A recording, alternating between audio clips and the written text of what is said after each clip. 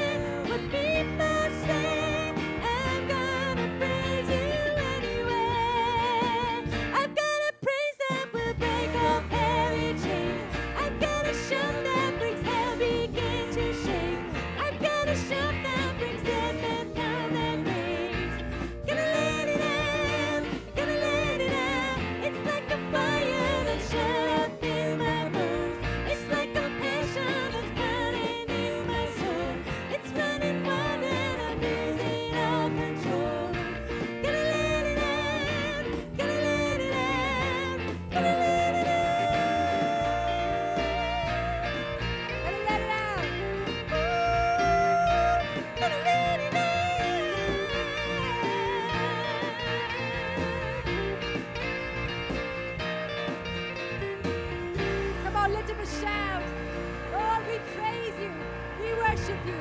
You are great and wonderful and mighty and so good to us. We thank you, Lord Jesus.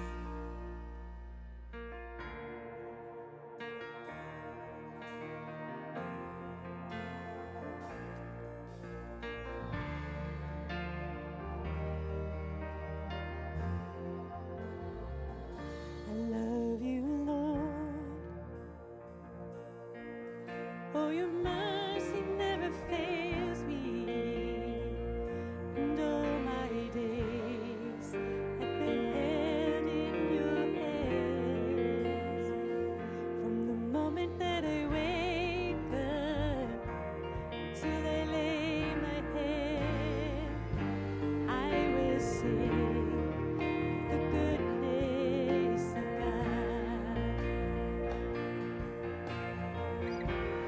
All my life you have been faithful. All my life you have been so, so good. With every breath that I am able, I will sing the goodness of God. I love your voice.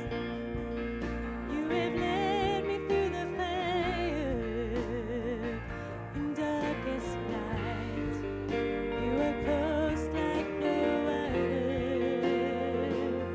I've known you as a father.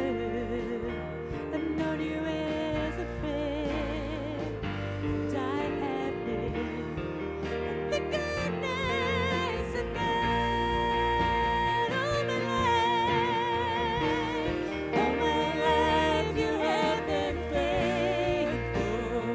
Yes, you have. All my life you have been so, so good. Every breath that I am able, I will sing the goodness of God. Your goodness is running after, it's running after me. Your goodness is running after, it's running after me. With my life laid down, I surrender now. I give you everything. Your goodness is running after, it's running after me.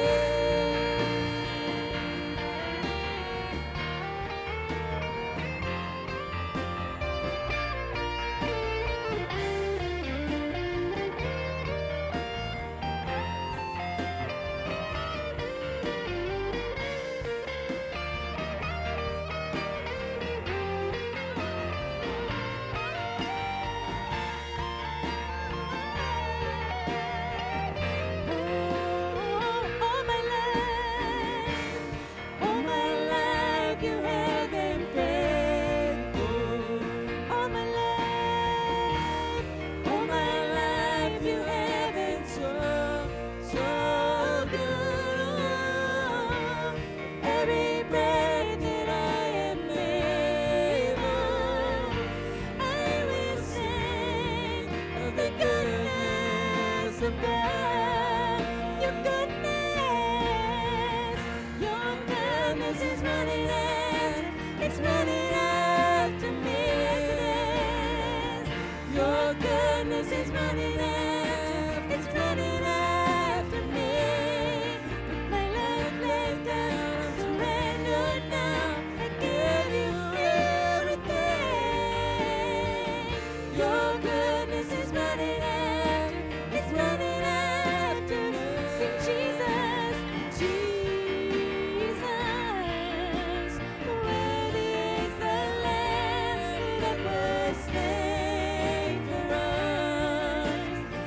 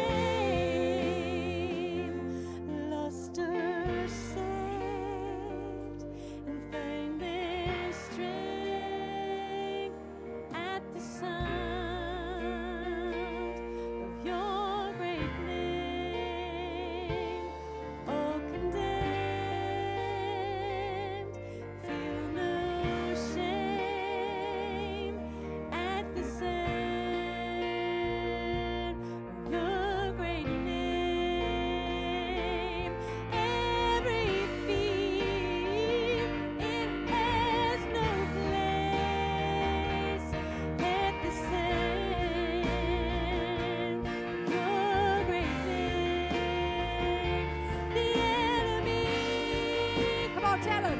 He has delivered the sun and the sun. Your great name, Sing his name. Jesus.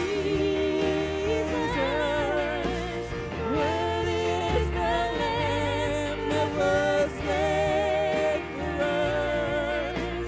Son of God and man, you are high and lifted up. And all the world will praise your great name. Your great name. Your great name. Redeemer. Redeemer, my healer, Lord Almighty. Defender, my Savior, you are my King. Redeemer, my healer, Lord my defender. Defender, my Savior, you are my King. Jesus, worthy is the Lamb that was slain for us. Son of God and man, you are high and lifted up. All the world will praise your great name. Your great name. Your great name.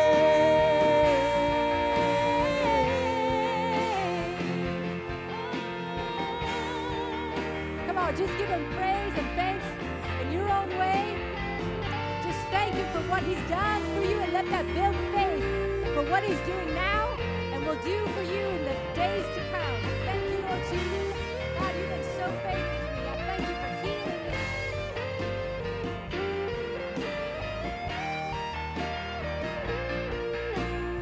Oh, Jesus, you are Jesus. Worthy is the Lamb that was slain for us. Son of God and man, you are high and lifted up. And all the world will praise your great name. Your great name. Your great name. Your great name. Your great name. Lord, I praise you.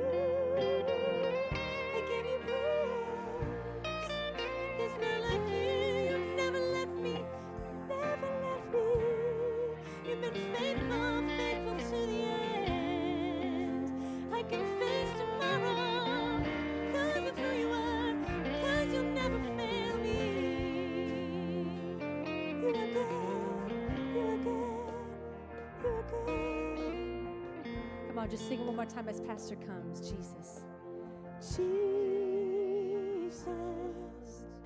worthy is the Lamb that was slain for us.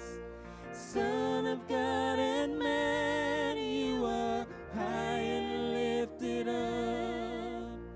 All the world will praise your great name.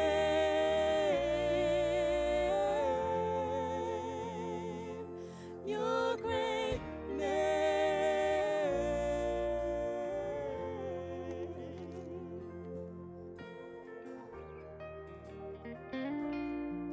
Praise the Lord.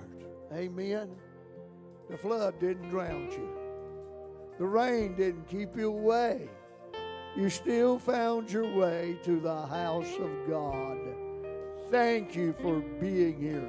Why don't you turn around and wave at everybody and look at Andy and Kim and say, welcome, looking forward to the shower tomorrow evening, or Friday evening, excuse me.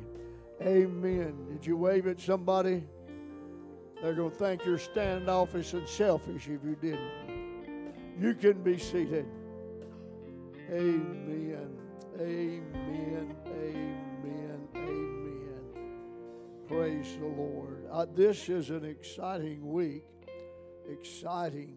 Friday night we're going to be having a wonderful bridal shower for Alan and Natalie. And I'm still excited over Rory. Y'all know who Rory is? That's my great-granddaughter. And Steve and Tara. And I'm very excited. And Brandon's coming tomorrow to visit me so he can go spend time with the baby. And tonight, you know where Carrie is, right? She is at the hospital. And so we're just going to pray for a good delivery and a healthy baby. And for Mitch to be able to get not too crazy. Amen. I'm just thankful for all the Lord is doing for us and so appreciative of you being here with us tonight. As we're praying, we want to remember Katie. She had some difficulties yesterday, but she's in the fight. She's in the ring.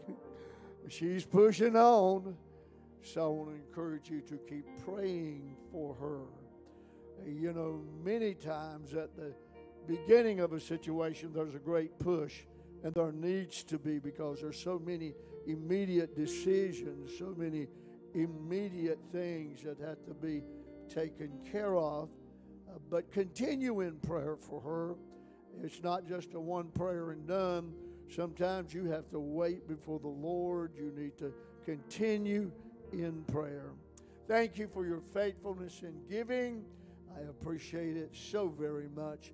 God bless you as they come to give, for you to give tonight. Thank you so much.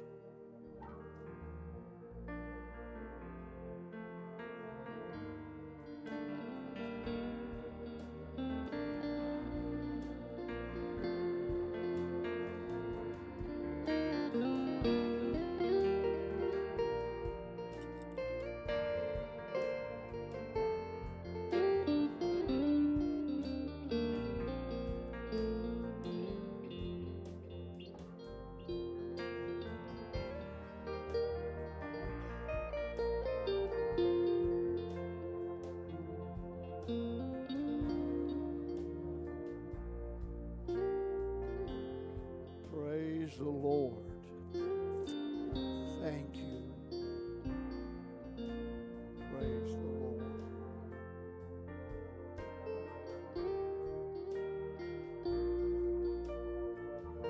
Thank you, Jesus.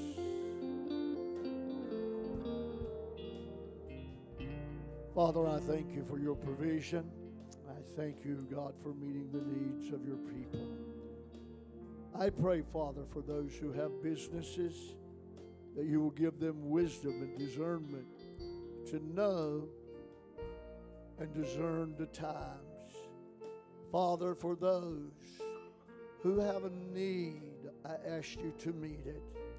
And Lord, for those that need your strength, even for this day, I pray your peace and your blessings. In Jesus' name, amen and amen. Thank you.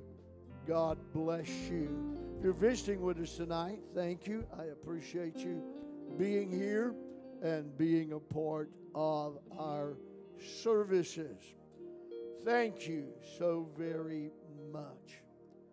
I certainly enjoyed listening to Brother Eddie Pruitt Sunday night.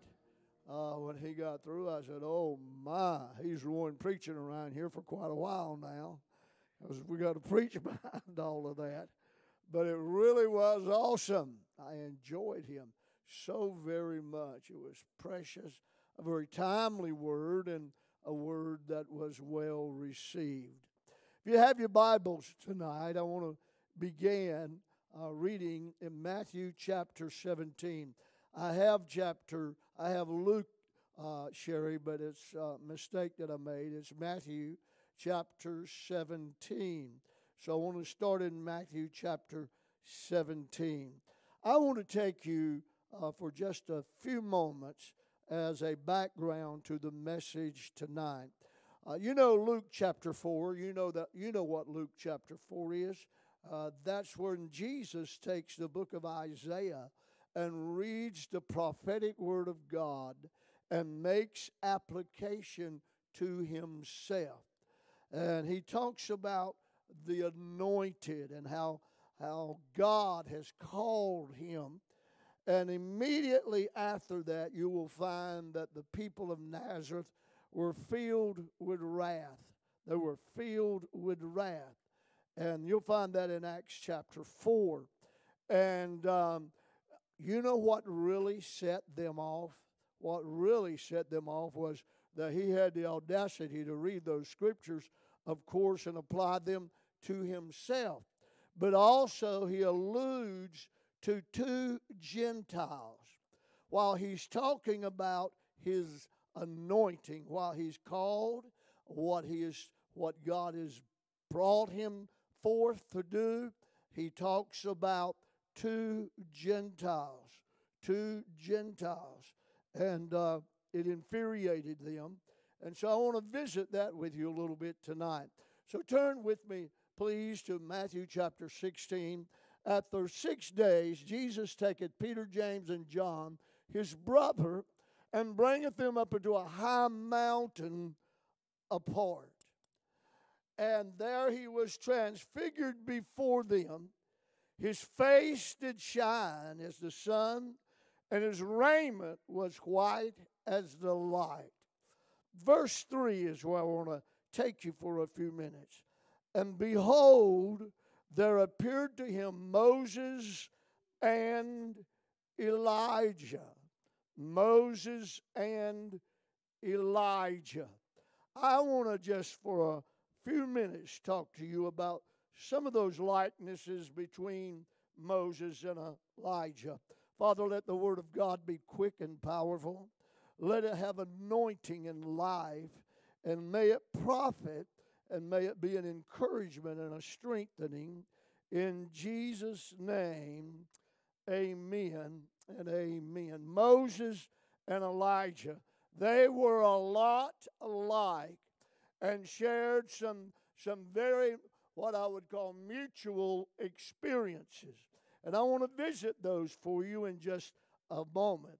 In Exodus chapter 2 and verse 15, and 1 Kings chapter 17 and 26, you will see, like Moses, Elijah had to flee from a wrathful king. Both had to flee for their lives. And Moses, of course, fled from Pharaoh, and Elijah fled from Jezebel and Ahab. So they both knew what it was to have to leave the premises in a hurry, to leave with people wanting to kill you. Can you imagine living knowing somebody wanted to kill you? As sweet as you are, as delightful as you are, as blessed as we are to have you, may I say, they wanted, I can't even imagine that kind of energy, can you? That kind of negativity. I mean, I understand we can have personality clashes. I understand we can have strong differences of opinion, but want to murder somebody? Want to murder somebody? And may I tell you that John the Baptist faced the same dilemma. He faced the same dilemma. So both of these men knew what it was like to flee, knew what it was like to have someone desire to kill them. Moses challenges Pharaoh. Elijah challenges Ahab. You'll find that in Exodus chapter 16 and 1 Kings chapter 17, verses 2 through 6. Moses and Elijah both experience God's provision of bread, God's provision of meat. You remember the quail? You remember the ravens? You remember that? And water. They both had supernatural provision of bread and of meat and of water. So they both knew what it was like to depend on God, to trust God, to have God provide for them. When you got somebody that hates you and you have to go into hiding or seclusion, you have to have a provision. You have to have someone that's going to be there for you and minister to you. I want you to notice that each one, that Moses and Elijah both go up to Mount Horeb for 40 days and 40 nights to appear before God. To appear before God. Both of them had to have reassurances of their missions. May I say this to you, both of these men could be very passionate, could even be volatile with their anger. While Moses is called the meekest of men, that means he was easily led by God. It means a sensitivity to the reins of the Holy Spirit in your life. And Elijah, both of them needed the encouragement of God. Both of them at times felt that it was way beyond anything that they could ever take care of. Both of them are prophets of God, and both of them are involved intricately in the prophetic word in the life of Jesus. Now I want to show you someone else that Elijah is particularly near to, or is a... Do you remember what our brother James said, speaking about Elijah, speaking about the subject of prayer? Do you remember what? Elijah was a man subject to like passions. That includes his personality type, if you're interested in that. Both of them could have some moments of, what shall I call them? Some melancholy moments. Some moments where they needed encouragement and strengthening and help. And both of those men. James put it this way. James said, subject to like passions. That not only means our passions for what we do or are called to, but it also speaks of our personalities. And all of these men were fierce for righteousness. All of these men had their lives threatened. All of these, you know, it's interesting to me that a queen threatened, her name was Herodias, threatened the life of John the Baptist. Well, another one named Jezebel said, boy, when you get them out here, you're in trouble. Another one named Jezebel. Isn't that interesting? Two women, both of them, say that they are going to take them out. Jezebel said, if he's still alive by tomorrow, I'll kill him. Herodias planned and schemed until she took out John the Baptist. I'm just showing you the similarities between these three men. Now go with me, please, to Luke chapter 4. And I want to read the verse that I spoke to you about earlier. Luke chapter 4. In verse 25. Verse 24, he says, verily, I say to you, no prophet is accepted in his own country. But I tell you of a truth, many widows were in Israel in the days of Elijah, when the heaven was shut up 3 years and 6 months, when a great famine was throughout all the land. One thing you need to understand immediately when you read that is, first, of course, that she is a widow, but second, that she is a Gentile. She is a Gentile. Please watch the verse that follows it. You'll see that, but unto none of them was Elijah sent, save Sarepta, a city of Zidon, unto a woman that was a widow. She is a Gentile. Take it to verse 27 for me. And many lepers were in Israel in the time of Elias the prophet, and none of them was cleansed, saving Naaman. Jesus pulls two stories to speak of their rejection of him. Both of these stories or miracles happened for Gentiles. Naaman was a Syrian. The widow is from Sidon. They are both Gentiles. Watch the response that he gets. And all they in the synagogue, when they heard these things, were filled with wrath, and rose up and thrust him out of the city, and led him to the brow of the hill whereon their city was built, that they might cast him down headlong. They wanted to kill him. After these powerful verses, listen to what he did. He opened the book. He found the place where it was written, "The Spirit of the Lord is upon me, because he hath anointed me to preach the gospel to the poor. He hath sent me to heal the brokenhearted, to preach deliverance to the captives, and the recovering of sight to the blind, to set at liberty them that are bruised, and to preach the acceptable year of the Lord." And he closed the book, and he gave it to the minister, and sat down, and all the eyes of them that were in the synagogue were fastened on him. And then he said, "This day is this scripture fulfilled in your ears." He had read from Isaiah 61.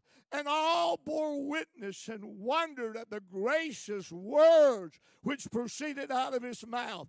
And they said, "Is not this Joseph's son?" Wrong. Wrong. Joseph was a stepfather to Jesus. He was important in Jesus' life, especially in those early months when Jesus' life was so threatened. But I want you to understand, when you look at Jesus as Joseph's son, you have missed the mark. You have missed the mark. Jesus is the Son of God. Our Heavenly Father is His Father. And they said, "Is not this Joseph?" So they talk about His gracious words, and they attribute it as Joseph's son. And He said to them, "You will surely say to me this proverb, heal yourself. Whatsoever we have heard done in Capernaum, do also here in your country." They wanted to see what He had done in other places. And He said, "Verily I say unto you, no prophet is accepted in his own country." And then He gives those two stories, the story of the widow of Zarephath and the story of Naaman, and a rage comes inside of them. You know, they had absolutely no interest in missionary evangelism. None at all.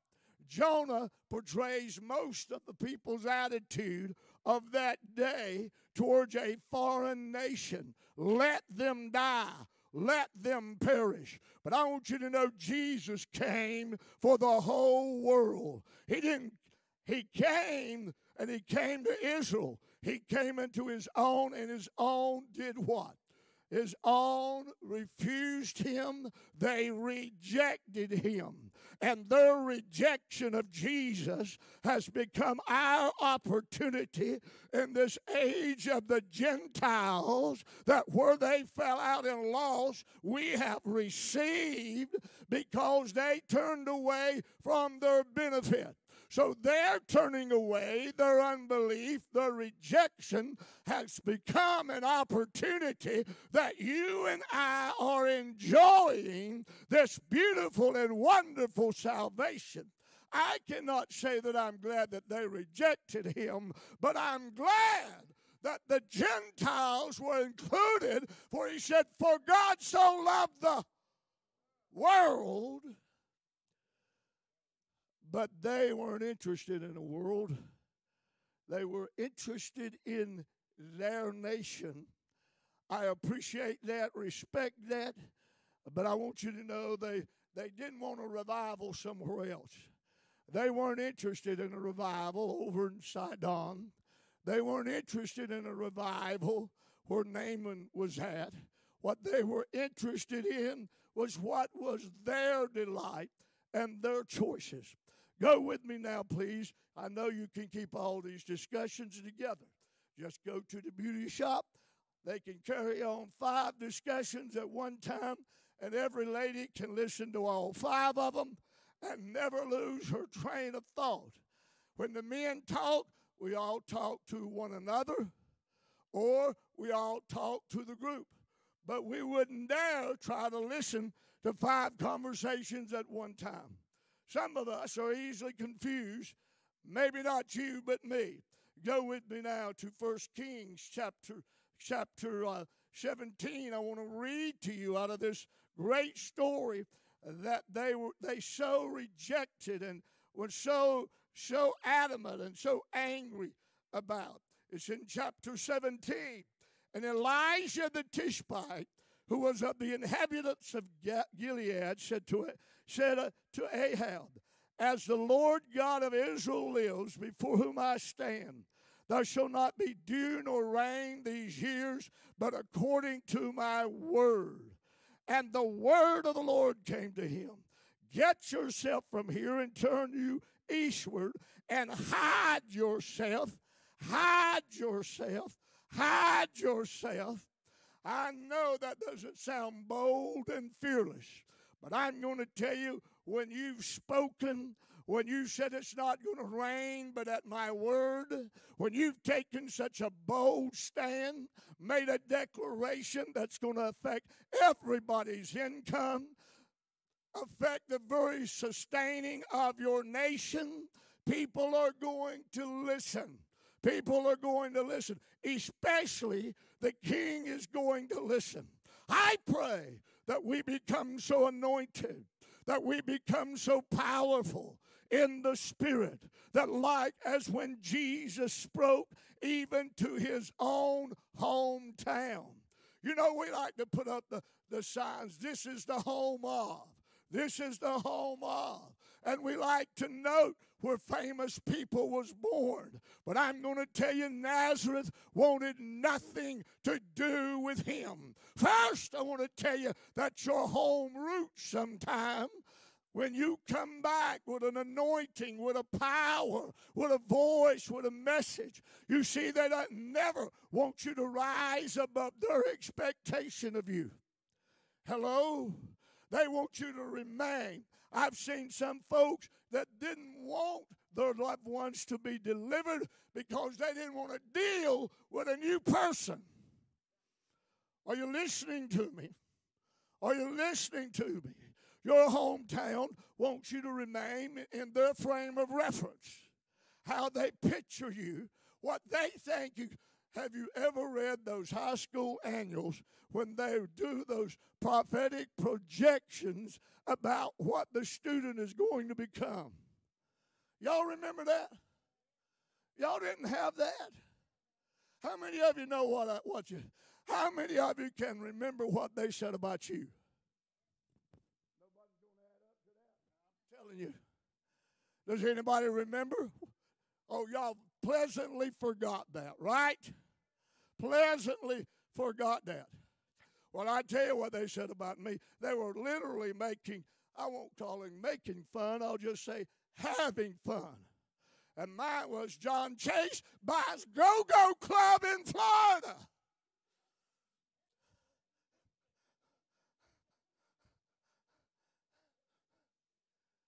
They were literally making fun, having a good time at my expense.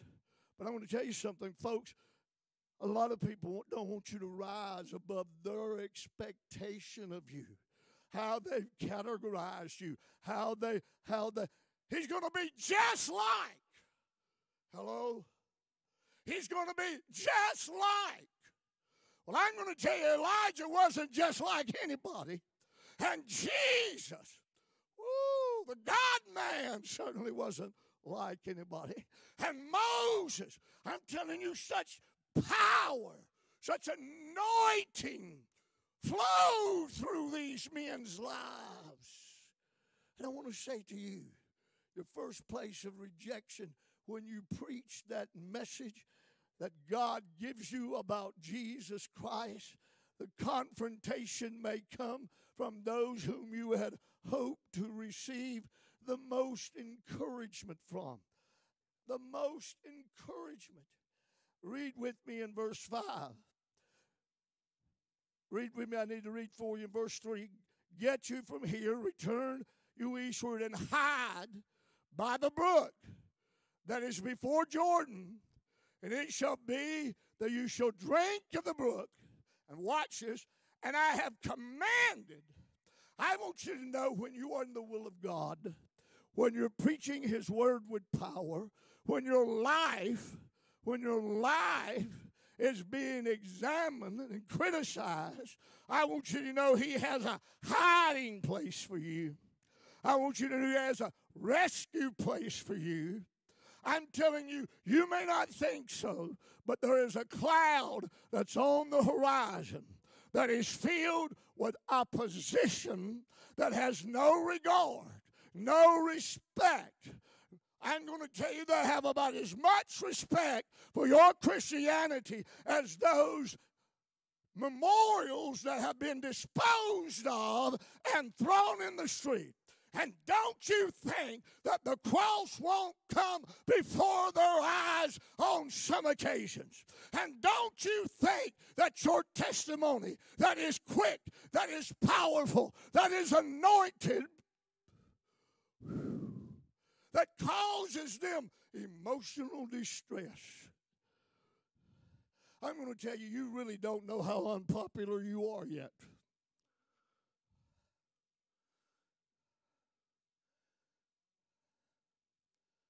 I'm trying to tell you before it gets here, and I'm trying to tell you that the tide has turned and the anger and the opposition to God's testimony is growing.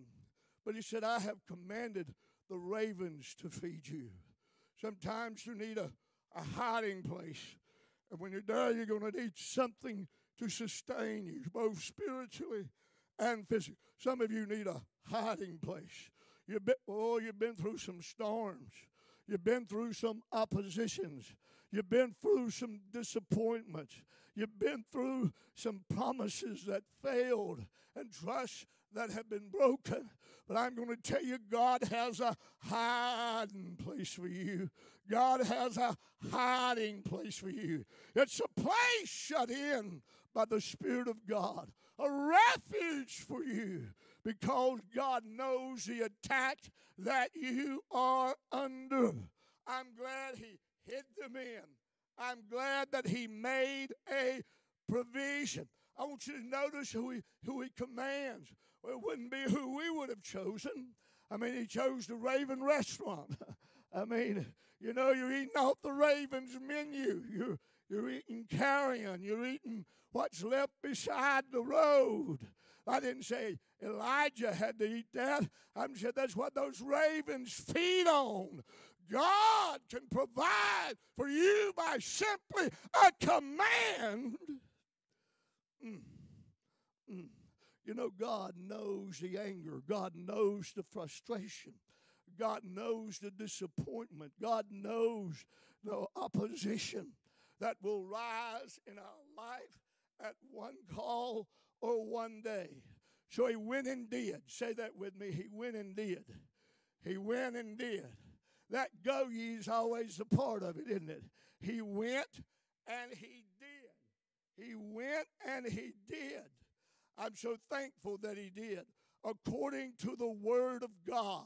For He went and dwelled by the brook of Cherith, that is before Jordan. And the ravens brought Him bread, and flesh in the morning, and bread and flesh in the evening. And He drank of the brook. And it came to a pass after a while. Say transition with me. After a while, that means a change.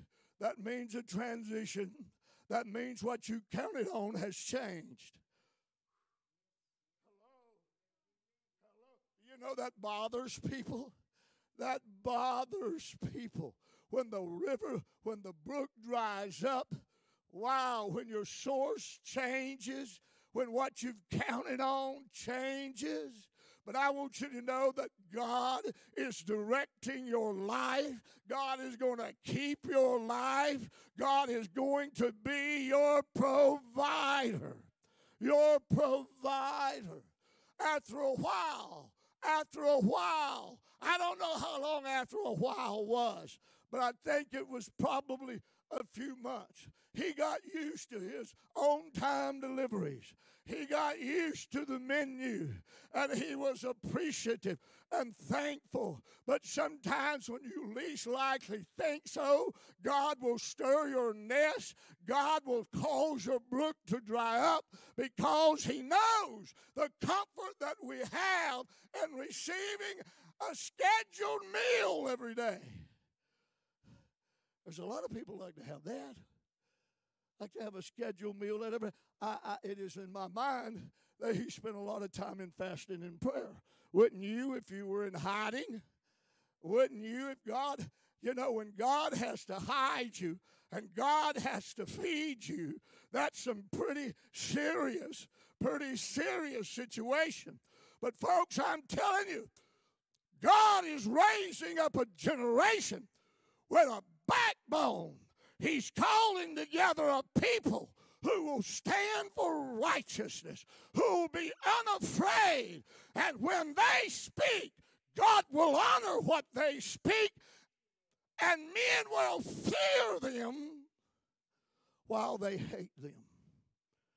While they hate them.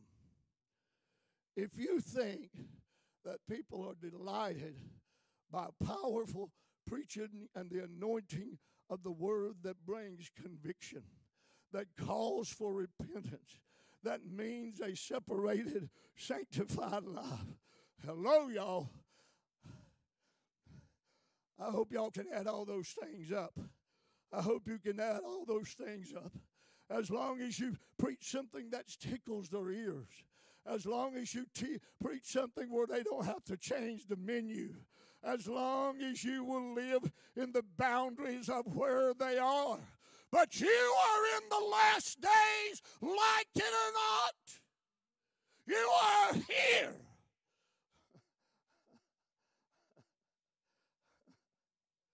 Do you know our forefathers in Pentecost suffered great persecution?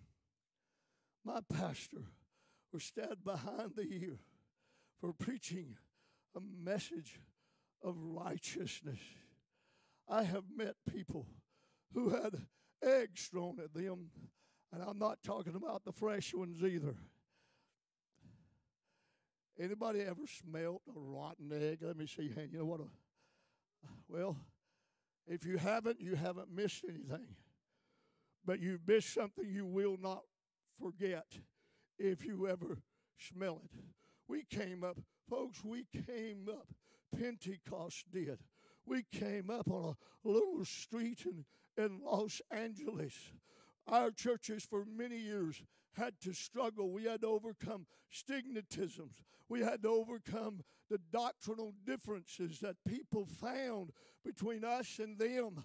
But I'll tell you, they were strong. They lived the godly life.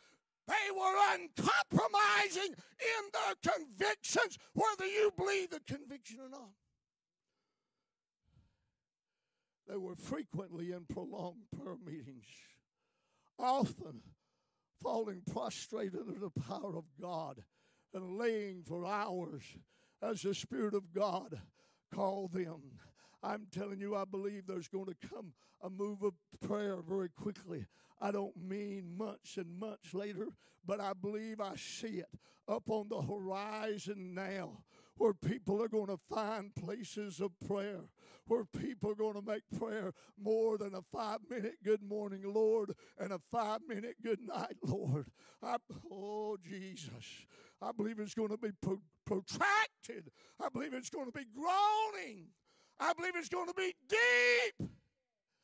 More than a give me list. I believe it's going to be deep intercession for our world, for our nation, for our church. How easy we pass over words. How quickly we count them as nothing.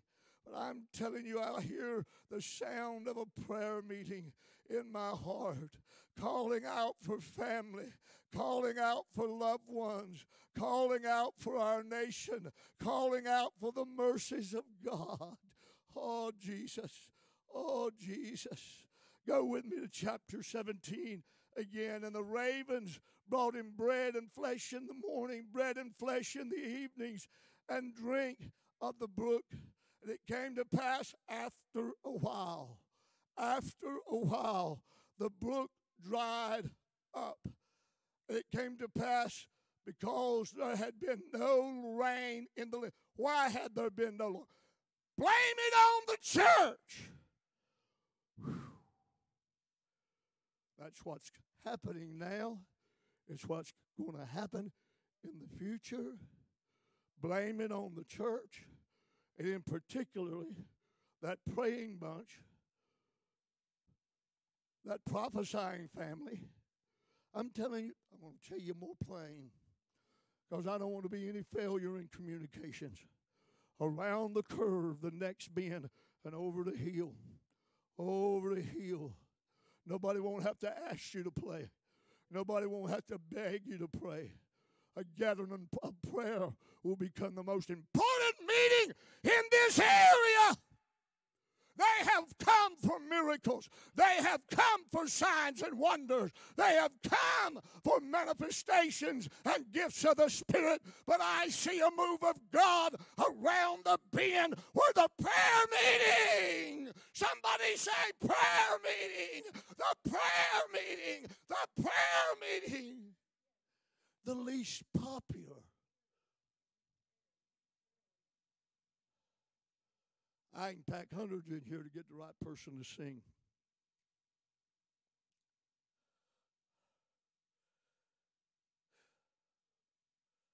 You can pack hundreds in here to hear what they want to hear. But I'm telling you, I hear the sound of prayer. I always had hoped that the move would come with great joy. But I'm going to tell you, when you come out of persecution, you'll have great joy. When he lifts you up out of your suffering, you'll have great joy. Joy comes in the morning. I hear a night of prayer. We're not going to embarrass ourselves by asking how long we pray each day, or even if we do pray. I do not know how many preachers I've been around in my lifetime. A lot of them wanted to take me to a restaurant, and so I joined them. A lot of them wanted to take me golfing, and so I joined them.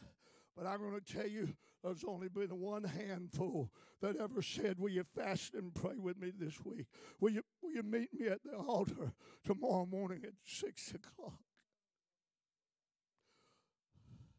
One of the greatest churches in our nation, certainly our Assemblies of God, had a prayer morning every morning at 6 o'clock. Well, I didn't sign up for that when I went to preach the revival. I mean, the evangelist is supposed to do a lot of things when he comes. But, you know, after you preach like I do, especially 2 services on a Sunday, Monday morning at 6 o'clock don't look pretty. Hello? Mine don't look pretty any day to the week at 6 o'clock in the morning. Hello? Oh. As we're going out the door, the pastor said, this is Jerome, and Jerome will pick you up at your motel at 5:30.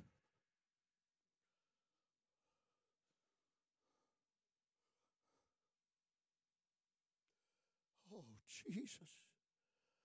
Oh, Jesus. Robert Perdue, who's passed away now, great man of God for years. Every morning of his life, no matter where he was, he prayed an hour every morning. Dr. Thomas Trask, our general superintendent, for many years, pastored the great Brightmoor Tabernacle Church, became treasurer of the Assemblies of God, then became our general superintendent. Every morning, whether he was in Hong Kong or China or Australia, no matter what the time change was, at 6 o'clock, that man would be in prayer. I never heard him preach that he didn't call for revival. I never heard him preach that he wasn't hungry for a move of God and a move of the Holy Spirit. Oh, Jesus, if you are prayerless, you are powerless. When you pray, creativity flows like a river. When you pray, anointed ideas that you never would have imagined come to you. Everything that God does in our life, He first does it in prayer. I've stayed in places that were so scary, praying most of the night wasn't no trouble. Because when I woke up, I said, oh, God. I've never been in a place like this place before. Oh, I can tell you what nights of sleeplessness and prayer, the anointing moves and the Holy Ghost fall, and there's a richness and a deepness that's beyond your physical capability. You say, oh, God, visit me in the night. Visit me in the night. Oh, some of you are going to oh, do you remember the war room? Do y'all even know what I'm talking about? The war room. How many of you know what the war room is? That little lady getting in that room and writing those names.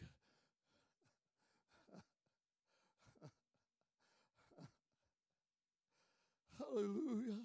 Hallelujah. Hallelujah. When you're more hungry for the prayer meeting than the finger foods. When the aroma of prayer is more fragrant than the fried chicken. Oh, Lord, somebody has bought me some food tonight. It has the wonderful, rich, glorious smell of garlic. Hallelujah.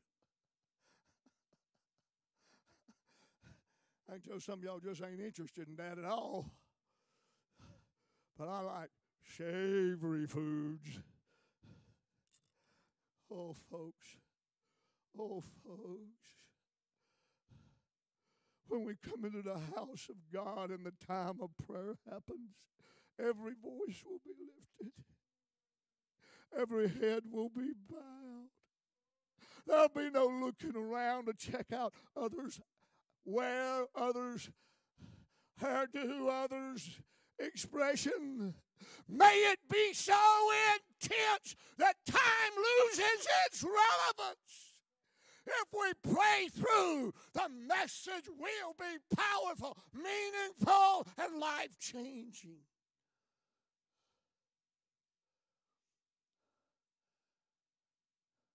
Don't you like to be on the leading edge?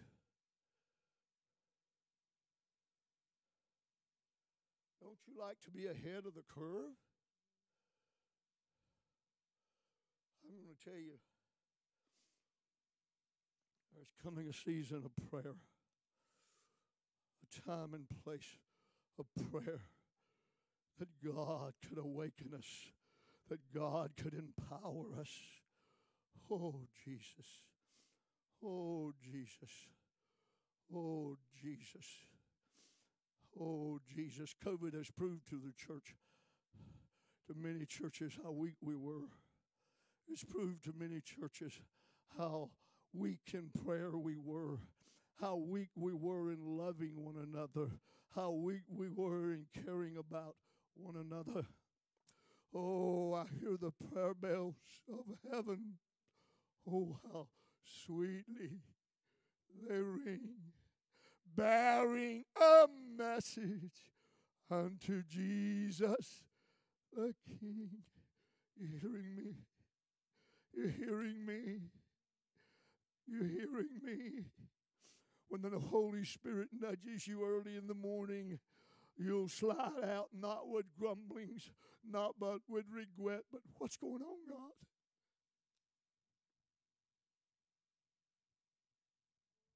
God, where's my child? God, where's my family member? We won't be rushing at the schedule.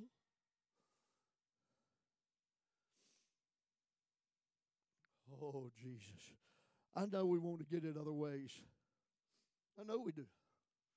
I know we do. We like to bring in a house of fire preacher who can pray it all down for us.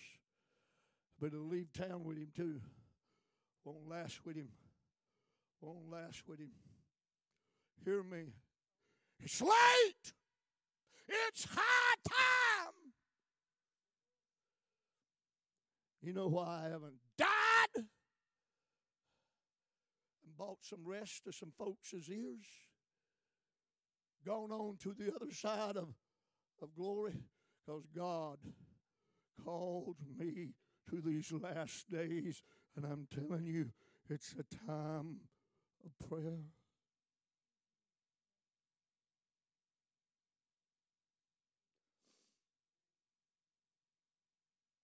No rain in the land. Verse 8 for me, please. Let me move on. And the word of the Lord came to him saying, folks, when that's not happening, we have no direction. Hello. Hello. It's not what the popular trend is.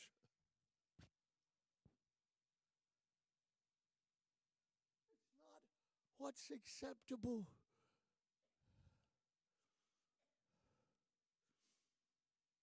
To the financial institutions. I'm hearing rumbling underneath. You better listen to me. I feel rumbling underneath that financial world. Money has been poured out like water with total disregard. You need your ear. You need your ear up beside heaven's heartbeat. You need to hear from God. You think E.F. Hutton has got something to say?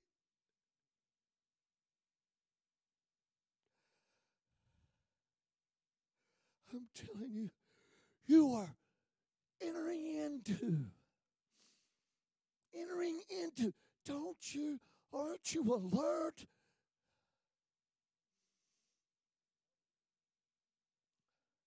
And the word of the Lord came unto him, saying, they'd much rather read Wall Street.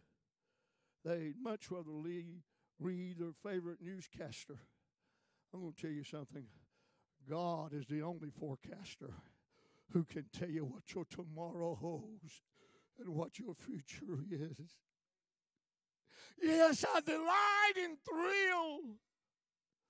When people bring you a personal word that is so right on.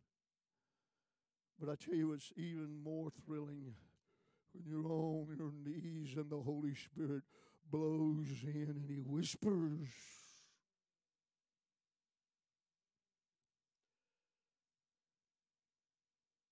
You know, I preached to you about Noah in a reprobate world. What do you mean reprobate? When there ain't but 8 people saved, millions are reprobate. I don't care how good they were at entertainment. I don't care how good they were at their sports program. I don't care how good they were at any of them. They had rejected God. They were living a life acceptable to the community, but not acceptable to God. You can't fathom that. Only 8 people in the world are not subjecting demon spirits and perverted lifestyles and wicked. Oh, it won't happen here. Oh, it don't take long. It just takes from off the ark. Even before you can get off the ark, that spirit came over on the ark. Let me tell you something, folks. You need to have an anointing. And when that serpent comes across your yard, he makes an exit. Do you know in the last month some of you have been faced with what could have been disastrous situations? I mean, if God had not intervened when he did, we would have had to spend thousands upon thousands of dollars. But God intervened.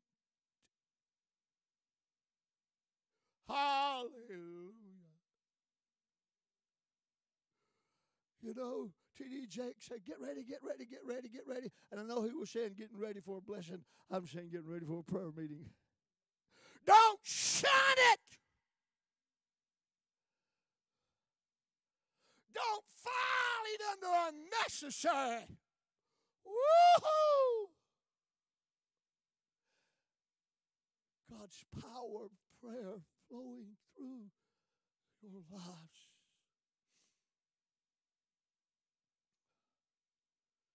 One of the most powerful visitations in my life.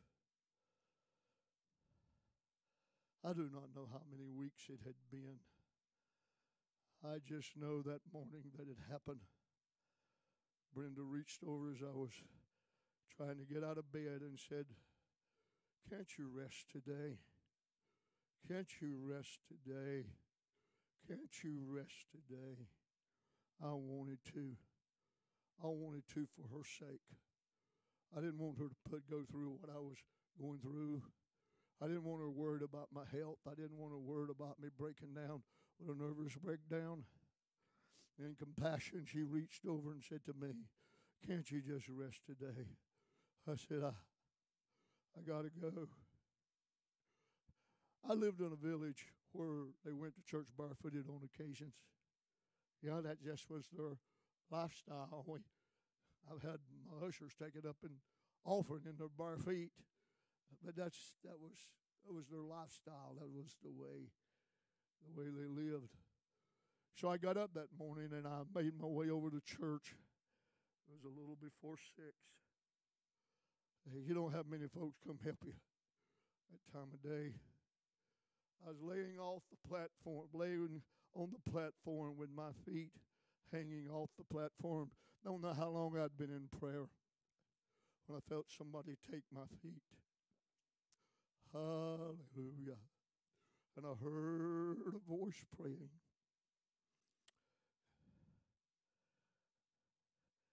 Vietnam, Purple Heart, Vietnam Distinguished Awards. And he was praying. You see, when your praying provokes somebody else's praying.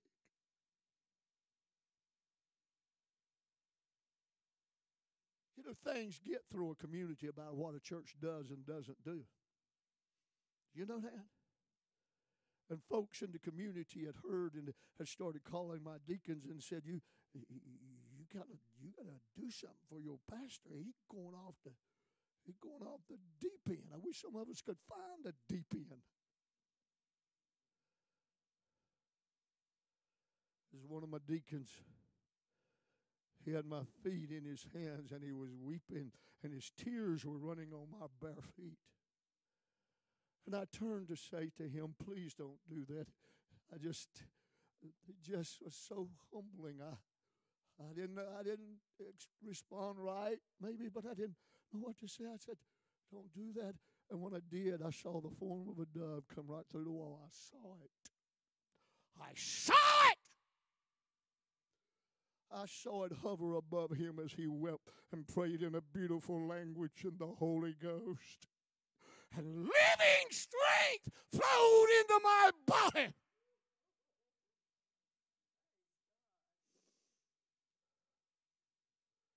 I think I need to bring him here and let him tell the story, because some of you look at me like you just fell off a tree somewhere.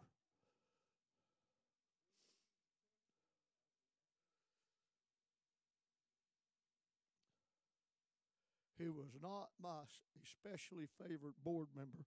He wasn't my especially favorite person. But when I needed somebody to go to battle, he understood it.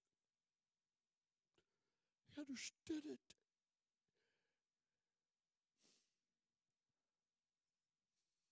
Oh, folks, I'm not talking about romper room religion. So what do you mean? I'm talking about acting like children when we should be grown men and women.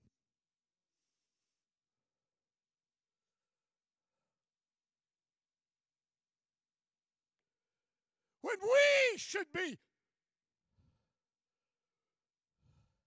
off the bottle, onto the meat. I want to tell you, you know, people talk a lot about food. I do. But are we talking about that spiritual food? What menu do you have? What menu?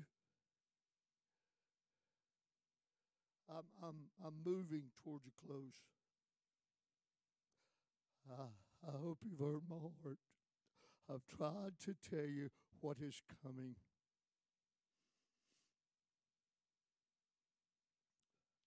You know when most people are most apt to pray? When trouble and pressures bring them to their knees. You might not have prayed at all this week, but I guarantee you one thing. Something could happen, but for the mercies of God, that you will weep your way through this night. Boast not thyself of tomorrow.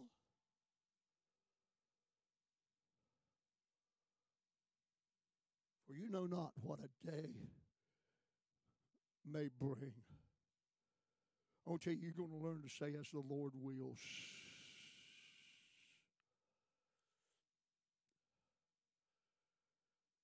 The word of the Lord came into him. The word of the Lord came into him.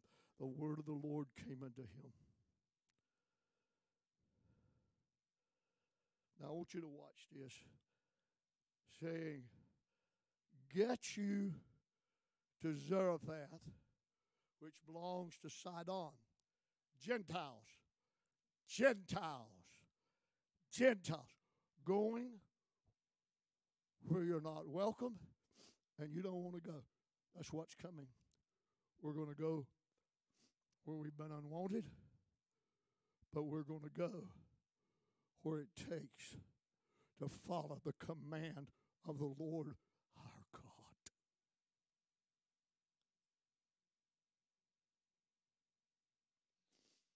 Somebody asked me after hearing Brandon saying, well, how does it feel? What does it feel like for your son to sell everything he's got in the States and go to Mexico? And I've been in some of those places. And Brandon goes to the worst of them. He goes to the ugliest of them. He goes to the places where the demons cry out at you.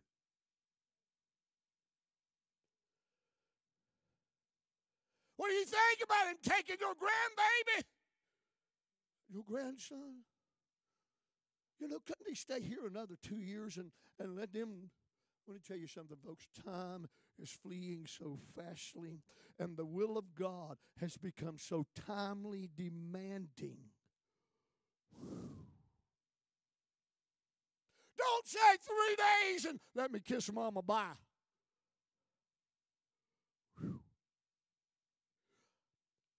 But I'm going to tell you, people are going to walk in a power, in a joy. In a joy. You say, how are you going to have joy with all them prayer meetings and all that opposition? Because that's where real joy comes from.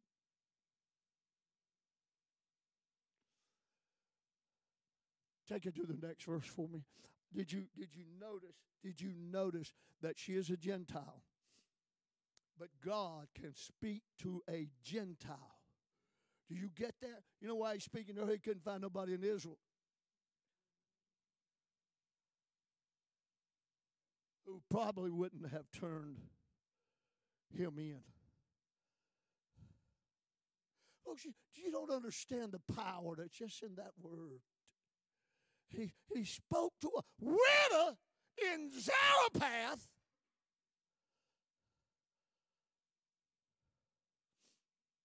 I want to tell you what, God has got people planted in places you have absolutely no idea. I've seen them show up at service stations. I've seen them come to prayer meetings. I've read of them standing beside the road,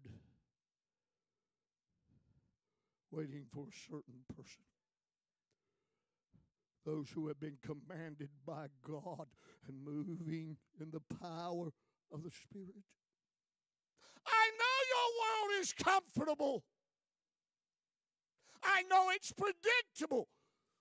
But I believe it's coming soon that we're going to step out. He said, oh, preacher, there's risk in that. There's risk in going from here to the store. There's risk from COVID. There's risk from cancer. There's not a day you go by that there's not some risk in your life that the Holy Spirit covers and you walk right on through and are not even aware that He has been there before you.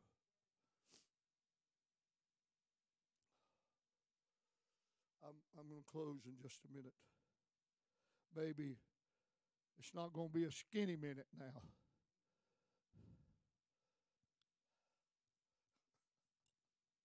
I know you were hoping for a skinny minute. I have commanded a widow woman to sustain. That's more than cook you a meal. That's sustain. I wonder how He spoke to her. I wonder what religious background she had. I tell you one thing. I know what God was looking for when He found her that He couldn't find in Israel. Do you know how low the faith was in Israel? That it was a woman of Zarephath, that was a woman, a Grecian woman that came from Syrophoenicia. Had to go that far to find a woman that would say, let me eat the crumbs from the master's table. It wasn't happening in Jerusalem. It wasn't happening in Israel. I know why it's from Zarephath, because they had to find somebody with faith.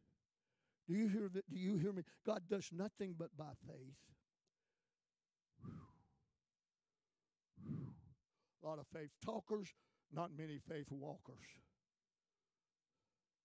What do you mean walk? Enoch walked. Abraham walked. Noah walked.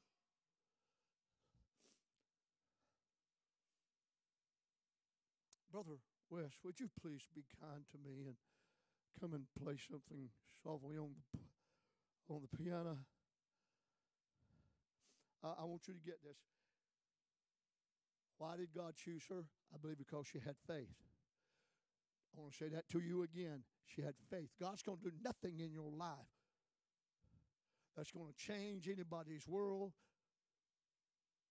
unless faith. You can't be saved without it. And I believe God found faith. He had to go that far. You know who Naaman was? He was an Assyrian. Now that is a first-class enemy of Israel. You know what kind of faith he had? He had the faith that believed the testimony of a little girl. I would to God that Naaman was in Israel, for there is a man of God.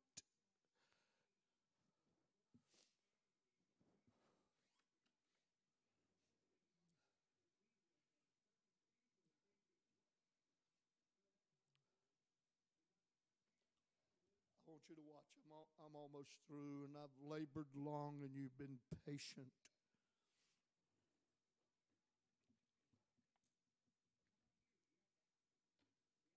verse 9. Arise, get you down to Zarephath. That is transition.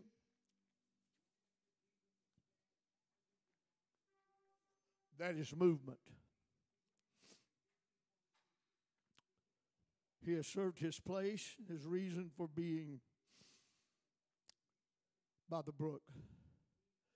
Listen. And he arose and went to Zarephath, and there he came to the gate of the city. Behold, the widow woman was gathering sticks. He called to her, bring me, I pray you, a little water in a vessel that I may drink.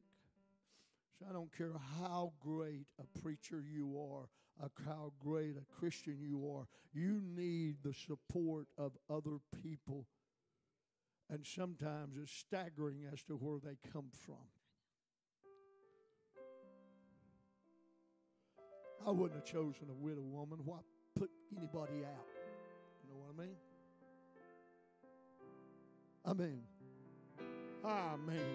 Meager.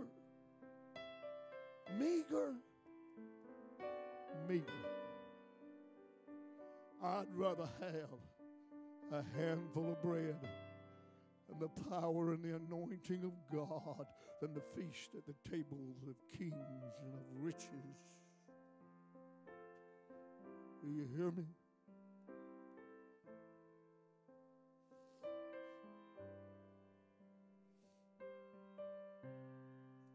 Fetch me, I pray. All right, I want you to watch the progression of faith. If you're ever evangelizing, if you're ever working door to door, if you're ever invited in somebody's home and they're unbelievable, ask them for a glass of water. Because you just did for them the most powerful thing and gave them the most powerful opportunity they could ever have. Because whosoever gives a cup of water, he said, fetch me some water. You know, water's been in short supply. Right? 3 years, no rain. Short supply. You know what she did? I would like to know how God communicated to her. Because God said, I have commanded her. I tell you, God will command some things for you.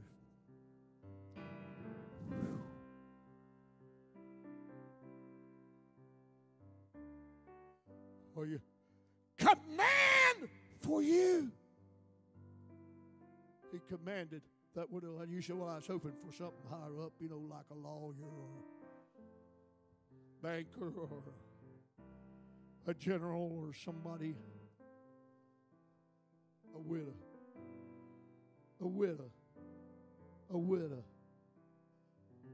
Who was there gathering sticks, and he called to her and said, fetch me, I pray thee, a little water in a vessel that I may drink. That's pretty humbling. That's pretty humbling. But it was pretty humbling for Jesus to leave all that ever is to come to earth. Pretty humbling for him to be spit on, mocked, stripped naked, and beat. Pretty humbling.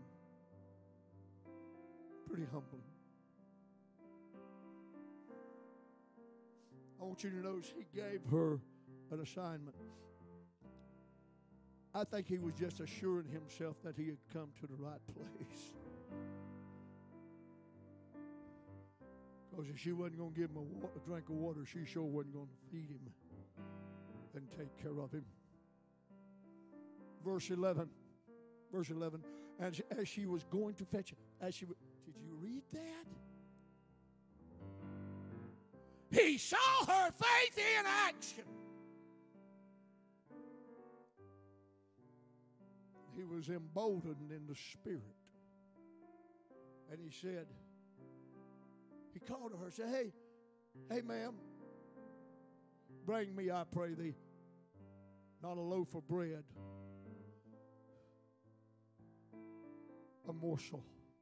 He wanted her faith activated because he knew where the supply was coming from, and he knew that the supplier could feed him manna should he choose to.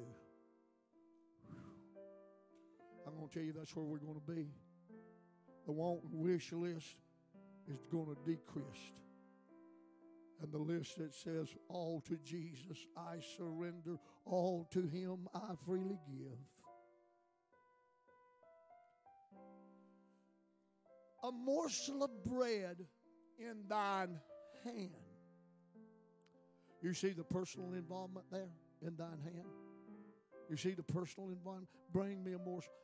I don't know where in the world he thought she's going to get a morsel of bread from. Watch what I want you to know something about this lady. She has faith, but she is a realist. She is a realist. She knows what the supply line is. Verse 12 for me. And she said, as the Lord, whoa, she knows something.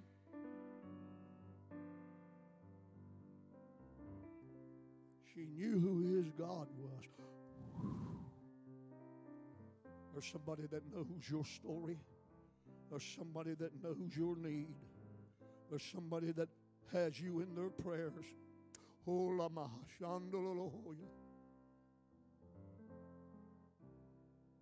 As thy God liveth.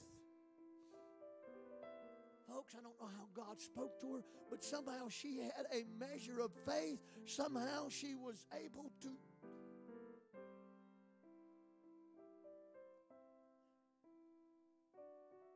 I have not a cake, but a handful of meal in a barrel, leaving out of the bottom. Oh, can't never happen here. Oh, yes, it can.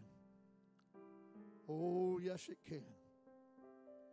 Oh, yes, it can. And a little oil in a cruse, and I am gathering 2 sticks that I may go in and dress it for my son, that we may eat it and die. I don't believe it was a sad song. I believe it was a true fact. She went beyond the present circumstances, the present reality. Verse 13. And Elijah said to her, fear not! Whew, you're never going anywhere till you get the fear nots out. Fear not. Go and do as thou hast said, but make me thereof a little cake first. He said, out of what you got, make me a little cake. He didn't say, make me the whole rig here. He said, just make me a little. That woman had no idea what she was opening up in the world of the Spirit that's far beyond any natural provision of mankind. And bring it to me, and make for me, make for thee, make for me, bring it to me. After, make for thee and for thy son. Put God first. Verse 14. For thus says the Lord God of Israel, I'd rather have that than Fox News.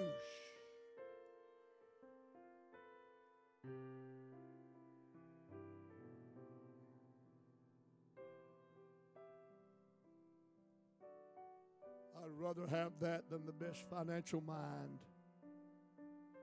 I'd rather have that than the best lawyer.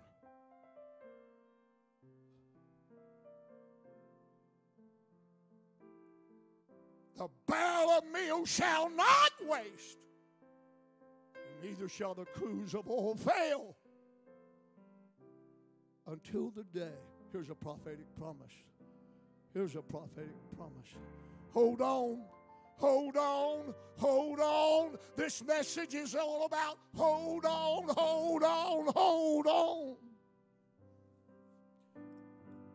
I want you to understand that God delights in taking so little and making so much of it. Do you remember the woman in 2 Kings chapter 4 who was married to one of the sons of the prophets? She died. She died. Not she didn't die. He died. And left her with a terrible indebtedness, and they were going to come and indenture her sons.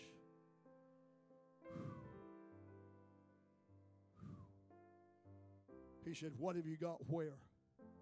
I want to know what you got in your hand. I want to know what you got in your house. Because it's one of those two places. Or what have you got in your heart? What have you got in your mind? God wants to use that.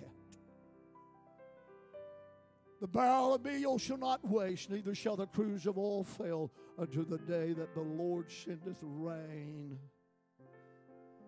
upon the earth. More frequently, far more frequently than I can remember, I'm hearing, I'm ready to go home. I'm hearing, this world does not satisfy me. I'm hearing, I'm ready. I'm ready. Be ye also ready. God can take a little and make so much out of it. A little girl in Philadelphia saved her pennies. She'd heard in children's school that they were going to build a new church and big places for children to play and receive ministry. She came from a very poor situation, but she'd saved up, I think it was about $16. She put it in a little bag and wrapped it up and put it on the church steps with a little note. And she was killed in an accident. All she wanted to do was build a church so kids could come. The pastor got up a few days later at her funeral. Woo!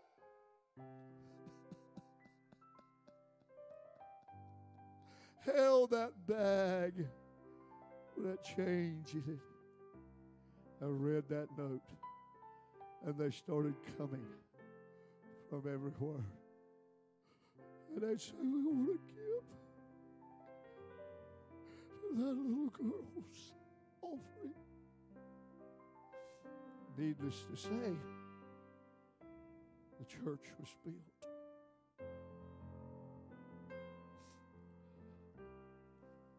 What would you withhold from God? What would you withhold from God? Oh, preacher, that's an unfair question. I asked you then, what would God withhold from you? Not even His only Son. Stand with me, would you please?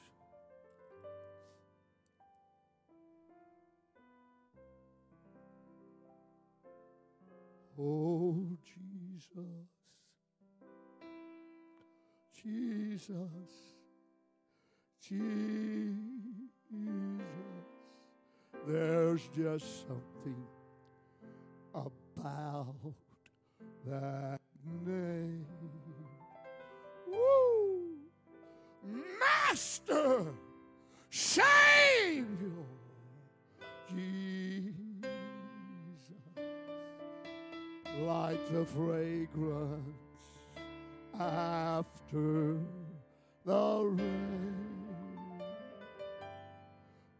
Oh, Jesus, Jesus, Jesus, let all heaven and earth proclaim.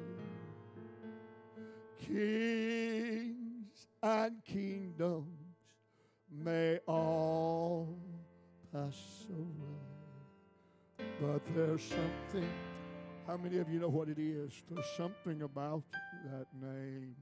Lift up your hands and say that name that we love. Jesus, Jesus, Jesus, Jesus, Jesus. I've heard the name of tyrants. I've heard the name of kings. I've heard the name of the fabulously wealthy and powerful. but I've never heard a name so wonderful as His name. His name shall be called Wonderful. Hallelujah. Breathe in this house, O Lord. Thank you for the patience of this people. Listen so intently and so. Thank you, man. Right where you are, will you pray about is?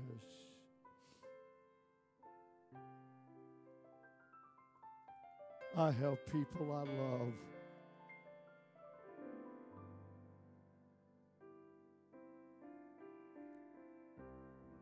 He missed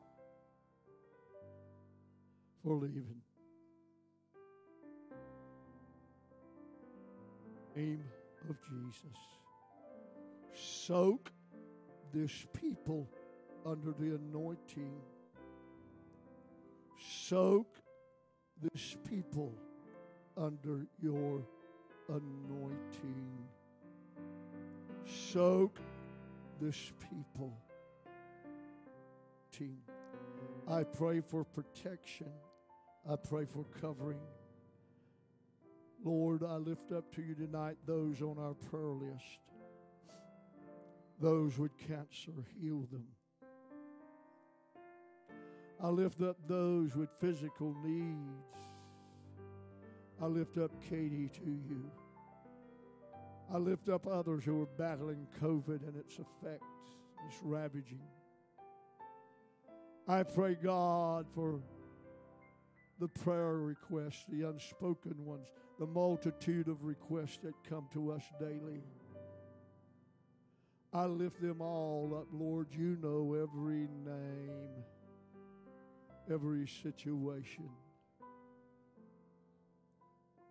Father, I pray for Tara and for Carrie. I pray for Janie. I pray for missionaries in the Middle East and around the world.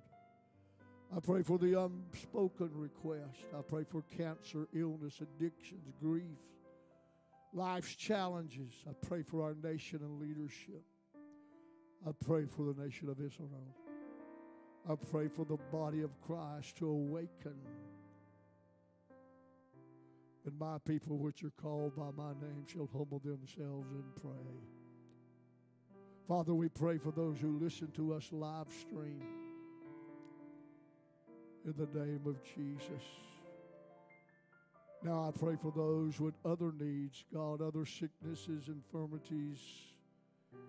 In the name of Jesus. If you'll pull them up for me, please. Thank you, Lord. God, I pray for Miss Irene's daughter. God, let the Holy Ghost come over her. God, for Joyce, for Mary Wileen, for David Fulmer, for Mark Zelinsky, for Faith Green, for Jeannie Bosvert, for Cora Phillips, for Bertie Fairborn, for Mary Hartley, for Jeff Jackson, for Terry Grant. Would you pray especially for Terry? God, he needs a miracle. He needs a miracle. God, for Gary's continued healing, for Katie Bass, for Dean Lewis. God, I pray for Jerry Phillips and Mark Totten, Cameron Williams, Donna Haney, Pam Disalega, Eunice Small, James Long, Johnny Engel, Jimmy Singletary, Sammy Leonard, Yvette Thompson, Liz Tangeman. God, I pray for Miss Irene and Pearl's families. I pray for the Elwood Smith family. I pray for the Brooks family. I pray for Daryl's wife, Sandy. I pray for Harvest Time Assembly. I pray for Danielle. I pray for her family. And God and others we may have missed or forgotten. Not intentionally, Lord, but we pray for all. In Jesus' name. Amen and amen. God bless you. Pray as you go out the door. Pray as you drive home. Pray as you go to bed. Pray as you wake up. Pray, pray, pray. God bless you.